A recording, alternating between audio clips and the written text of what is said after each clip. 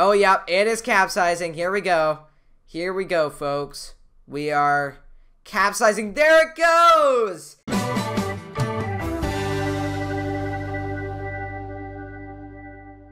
Hey guys, welcome back to another video, and in today's video, we are taking a look at GHS, or General HydroStatics, and this was created by Creative Systems. Now, this is not a game. This is more of a simulator to see how ships behave when loads are applied to them. This is basically a beefed up version of Sinking Simulator or Floating Sandbox, except it's not in a dynamic world, which means there's no waves. It just kind of sits in a flat, calm ocean, and yeah, we can affect it as much as possible. We can also get these ships to technically sink, and we can do that by flooding the model. So we can remove weight, add weight, flood compartments, and allow the ship to slowly start listing over. Now, the ship does not actively move, it only moves when you apply a load, so it's going to be a little interesting. So yeah, that's why this video is called How Experts Sink Ships, because this is how experts sink ships. This software actually cost $13,000, but the creators were generous enough to give me a free trial, which means not everything is available. However, it is still workable. There's a lot of cool features in here that we can play around with, and we're using the demo model. Now, yeah, we're gonna go ahead and get started here. And, yeah, so let's see how an idiot sinks a ship using expert software. So let's go ahead and start flooding compartments, and I'll show you how to do that. But actually, before we flood compartments, let's get you oriented with the software's interface here. So on the bottom left, we have our interactive compartment clickable space. So if we click on a compartment, we can see where it is, and then we can affect it. So this is what we use to actually mainly flood the ship. So you can see a top-down side view, and then here is where the ship is actually going to be reacting to. You'll see which compartments are flooded, and you'll see how the ship behaves in the water. And this is going to be really fun for me because I've always been interested in how these systems work. And what's interesting about this system itself is that the 2012 sinking theory was actually created on this software. So yeah, very, very cool. But let's go ahead, let's get started with the flooding. So, yeah, first things first, we need to change this to auto, and this is how the ship reacts. So now whenever we put an input, it'll change the visuals here. So let's go ahead and find a compartment to flood. So let's do a traditional bow down sinking. So let's start with the 4-peak tank, which is ballast 4-peak, and to sink it, we just go to here and flood. But you know what it's done? It's done absolutely nothing. It's actually raised the ship out of the water. And the reason why is because that forward peak was already filled with ballast. So, the only way to get this thing to go nose down is by flooding compartments that aren't filled. And as you can see, these compartments have empty space and then flooded space. So we're going to start flooding the double hull first. So let's select double hull on the, which side is this? Okay, this is going to be on the starboard side. So why don't we do a bit of a traditional Titanic-esque sinking? So let's go ahead and flood the bottom hull here. So here we go. The double hull is flooded there. Let's flood the next section, and I think we can just continue going down the line here. I think these are all just lined up, so we'll just flood all of these here. Okay, that is good. So you can see the water has flooded up to here. So let's go ahead and take care of these forward compartments now. So we just select it here, and oh, it's filled with alcohol, so things are about to get a little tipsy here. So let's go ahead and right-click on it, and this is a center tank, so it'll just flood evenly across. There we go, and you can see the ship has just dipped a little bit into the water, but that will change very soon. So let's go ahead and flood the next tank. Okay, turpentine, let's get rid of that and fill that with seawater, and oh boy, actually what's interesting here is we've developed a list, and I think I know why, because the compartment is on the starboard side. So let's flood the port side real quick. We've evened out the ship slightly there, and you can see which compartments are flooded, but let's get that center tank flooded, why don't we? So there we go. Let's go ahead and flood the center tank.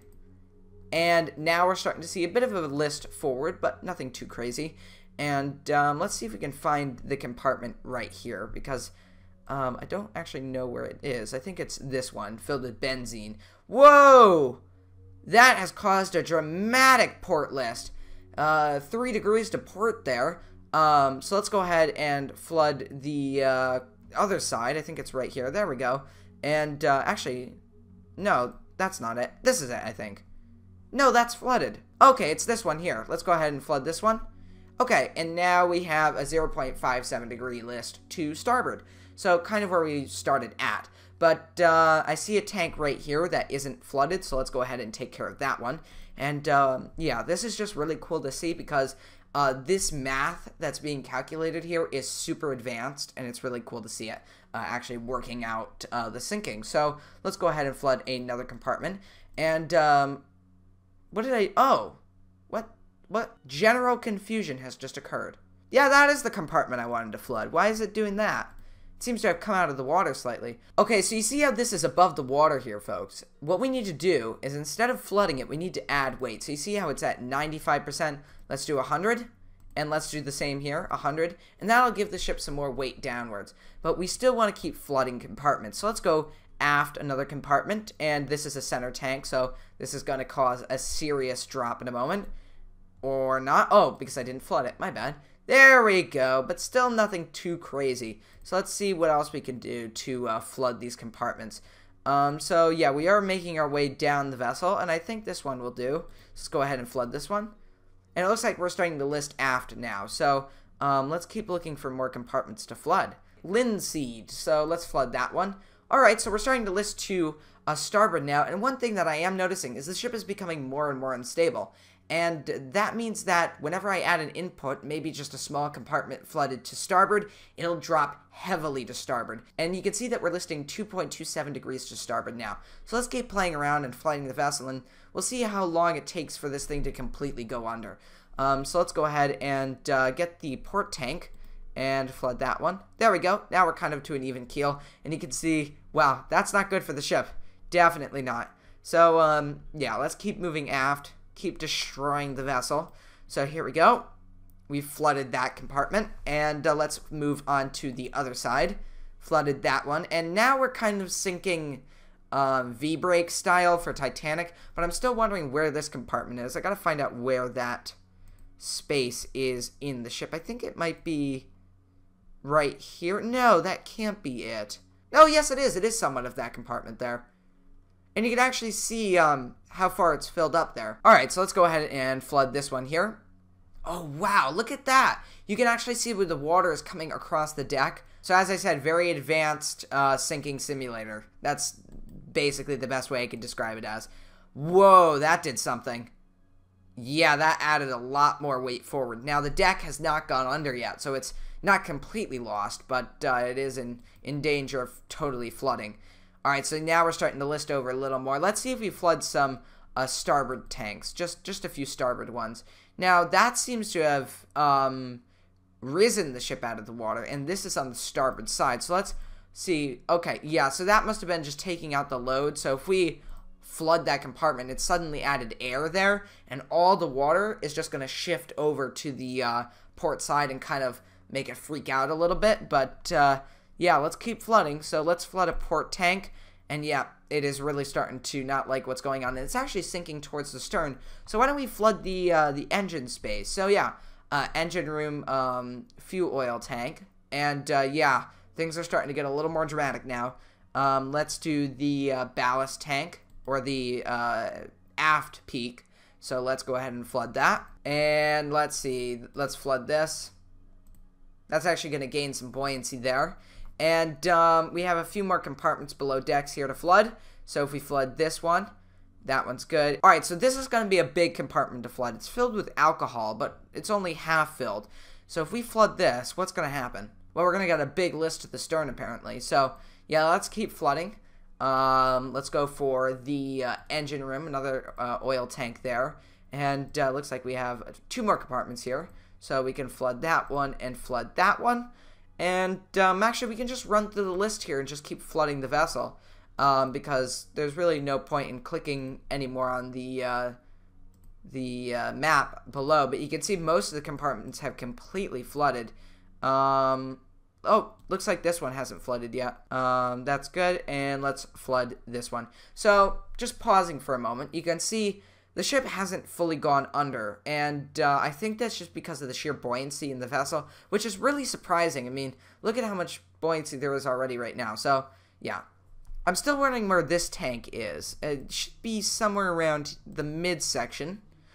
Let's see. Let's go and just run through the list. So let's flood that one. Flood that one. Oh, we're starting to get a little more movement now. Flood that one. Flood that one. Flood that one. And flood that one. Okay, so we're down to just a few more compartments left. So we got an oil tank flooded. A saltwater tank. Actually, 2 saltwater tanks flooded. We have a cargo center. Okay, so that's that one. So if we just go ahead and flood that. Linseed tank. Whoa! What did that do? Let's redo that. Okay, so it's this tank here. So let's go ahead and flood that one. Oh yeah, we're starting to get some big lists on the ship now. So you can see how unstable it is. And then we're already back to an even keel. Actually, not completely even, but close enough. Let's keep flooding here. Okay, so cargo side 3. Whoa! Oh my goodness. This thing is rocking and rolling, folks. Rocking and rolling. So only a few more compartments left. And I think... Is that it? Nope. One more compartment. And it's gone. So the ship has no buoyancy. There should be absolutely no buoyancy in the vessel at all at this point. And it's still somewhat afloat. And I think the reason is because this isn't flooded. So let's go ahead and flood this. So yeah, every single compartment is flooded. But the water has just reached the deck, which means this thing would have gone under immediately after we had just done that. Alright, so that was pretty interesting, but it didn't fully sink or capsize or anything. It just rocked a little bit to the end. But let's see what happens if we try to capsize this thing. This will be fun. And we're back. Look at it. It's sitting in the water all nice and happy, and now we're going to flood all the starboard tanks. So yeah, let's go ahead and let's just start with the cargo tanks here. This one's filled with alcohol. So there we go. That's underwater. Let's go ahead and see where this is. Yep, that'll do. Let's flood that one. All right. And let's go ahead. Go with the next one here. We want to make sure. This doesn't say if it's starboard. Oh, no, that's center because it's got a C. We want to do starboard only. That's where we want to go. So let's start flooding this one here. There we go. You can see we've got that bow down list already. Another starboard tank. And gone. Okay. And let's go ahead and do another one here. And now we're finally starting to get a more serious list here. You can see that 0.49 degree to starboard list there. And let's take another look at this one here. And then we'll flood it. There we go. So that is all underwater. All of these compartments here are flooded. But you may be asking, why isn't it sinking? And I just realized that it's not set on auto yet. So let's click auto. Oh God, oh my gosh, yep. That is a serious roll. Yes, I do tend to forget to click auto because it's that little button up in the corner. But now that it's clicked, you can see if we go to 0 heel and then go to auto, look at how far it's gone over. So let's keep going here. So let's do the double bottom. So let's go ahead, flood that one. That one is gone. Let's do the next one. And gone. And let's do the next one. And gone. And then we'll do the next one. And gone. Okay. So we flooded a significant amount of compartments there. But we're still not done. We've got some more to flood.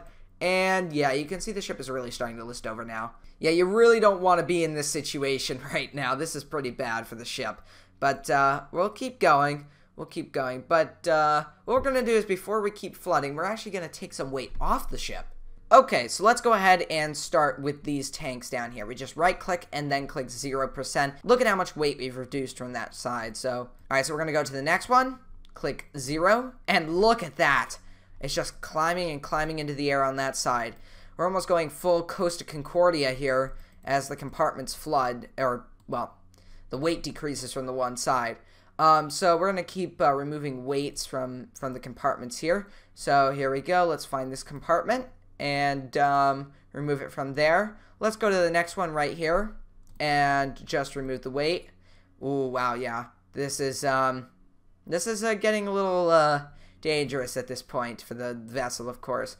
So let's see if we can... Let's remove some weight from the center tank. Let's see what that does. Oh, yeah, that gave it quite a lot of buoyancy there. Let's go for this one as well. So yeah, it's actually lifting the ship out of the water, creating it more unstable. So yeah, not good for the ship again. But yep, still climbing into the air here. And let's go ahead and reduce some more weight. And yep, let's reduce some more from there. And things are getting a little more dramatic now. As you can clearly see, the ship is starting to climb into the air. We have a 32-degree list to starboard. And this is similar to what the Oceanos was at near its final plunge. Now, speaking about the Oceanos, this is what this software I'm actually using is for, to accurately sink the vessel. So, just kind of a little tidbit on how we're doing the flooding analysis. But, yeah, we're going to go ahead and keep flooding or removing weight from the vessel. So, let's keep finding compartments here. Okay, here's one, and that's gone. And that actually reduced the forward list. So let's see what else we can do here. Oh yeah, fuel oil, that's gone. We'll get rid of that as soon as possible. And let's just keep clicking through here, making sure we're getting everything. Turpentine, there we go. That's all gone. So you can see more and more weight reduced from the hull of the ship. And we'll just keep clicking through until we find a compartment that is, well, full, of course. And there we go. Oh, this one's going to create a big list, I think. Oh, not too much, actually. That's surprising. Okay, so let's go ahead and get rid of this one. Whoa! Okay, so at this point, you can see the bottom of the hull is out of the water. This is not a good place to be at this point. And I think it would be fitting to start flooding these top decks here on the starboard side. So, yep, let's start flooding these. And this is going to cause major listing. Look at this. We're almost on our side here. Let's flood that one. Oh gosh, this thing is about to capsize. Oh boy. Oh yeah, it is capsizing. Here we go. Here we go, folks. We are capsizing. There it goes! We capsized the ship. And it is upside down. Look at that. You know, that's actually really surprising. It is at a 166.94 degrees starboard list. I think that's a little much for the crew members right now. Well, that's gonna do it for this video. If you guys enjoyed it, make sure to leave a like and a comment, and I'll see you next time, guys. Goodbye.